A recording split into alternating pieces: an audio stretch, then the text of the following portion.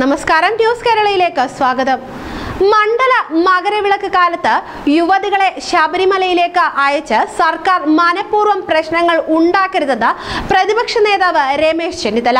യുവതി പ്രവേശന വിധിയിൽ സ്റ്റേ ഇല്ലെങ്കിലും വിശാല ബെഞ്ച് വിധി പരിശോധിക്കുമെന്ന് പറഞ്ഞിട്ടുണ്ട്. വിധിയിൽ സ്റ്റേ ഇല്ലാത്തത് കൊണ്ട് തന്നെ ധൃതി പിടിച്ച് യുവതികളെ ശബരിമലയിൽ കയറ്റുകയാണ് സർക്കാരിന്റെ നിലപാടെങ്കിൽ അത് വൻ പ്രതിസന്ധി ഉണ്ടാക്കുമെന്നും രമേശ് ചെന്നിത്തല കൂട്ടിച്ചേർത്തു. പഴയ നിലപാട് സർക്കാർ ഉപേക്ഷിക്കേണ്ടതാണ്.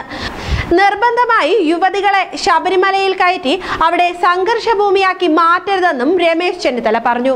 UDF നൽകിയ അഫിഡവിറ്റ്, പ്രയാർ ഗോപാലകൃഷ്ണന്റെ പുനർപരിശോധനാ ഹർജിയുമൊക്കെ കണക്കിലെടുത്താണ് സുപ്രീം കോടതി വിധിയുണ്ടായിരിക്കുന്നതെന്നും വിധിയെ സ്വാഗതം ചെയ്യുന്നുവെന്നും രമേശ് ചെന്നിത്തല കൂട്ടിച്ചേർത്തു. എന്നാൽ ശബരിമലയിലെ യുവതി പ്രവേശനം പുനർപരിശോധിക്കാൻ 7-അംഗ ബെഞ്ചിന് വിടുകയാണ് സുപ്രീം കോടതി ചെയ്തത്. യുവതി പ്രവേശനം അനുവദിച്ചുകൊണ്ടുള്ള സുപ്രീം കോടതിയുടെ മുൻവിധി കോടതി സ്റ്റേ ചെയ്തിട്ടുമില്ല.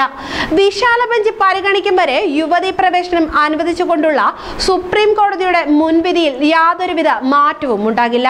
ശബരിമലയിലെ യുവതി പ്രവേശനം എന്ന ഒരൊറ്റ വിഷയത്തിൽ നിന്നും രാജ്യത്തെ മുഴുവൻ ആരാധനാലയങ്ങൾക്കും ചേർത്ത് ഒരൊറ്റ വിധിയിലേക്കാണ് സുപ്രീം കോടതി ഇനി പോകുന്നത്. മതമെന്നത് വലിയ ഗൗരവമേറിയ വിഷയമാണെന്നും അതിനാൽ തന്നെ ഇതേക്കുറിച്ച് വിശാലമായ രീതിയിൽ പരിശോധിക്കേണ്ടതുണ്ടെന്നും വിധി പ്രസ്താവിക്കുമ്പോൾ കോടതി പറഞ്ഞിരുന്നു. അതേസമയം തന്നെ ശബരിമല സ്ത്രീ പ്രവേശന വിഷയവുമായി ബന്ധപ്പെട്ടുള്ള പുനർപരിശോധനാ ഹർജികളിലെ സുപ്രീം കോടതി തീരുമാനത്തെ സ്വാഗതം ചെയ്യുന്നുവെന്ന് ശബരിമല തന്ത്രി കണ്ഠർ രാജീവർ.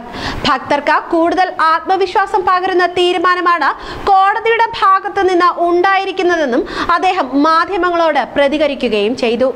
അയ്യപ്പ ഭക്തരെ പ്രത്യേക വിഭാഗമായി കാണണമെന്ന് പറയുന്നത് നല്ല കാര്യം തന്നെയാണ്. വിധി വിശ്വാസികൾക്ക് കൂടുതൽ കരുത്ത് പകരുമെന്ന് ഞാൻ വിശ്വസിക്കുന്നു. മതവും വിശ്വാസവും നിയമവും കൂട്ടിക്കുഴയ്ക്കരുത്. വിശ്വാസികൾ വിശ്വാസികളുടെ വഴിക്ക് വിടണമെന്നും കണ്ഠർ രാജീവർ അഭിപ്രായപ്പെടുകയും ചെയ്തു.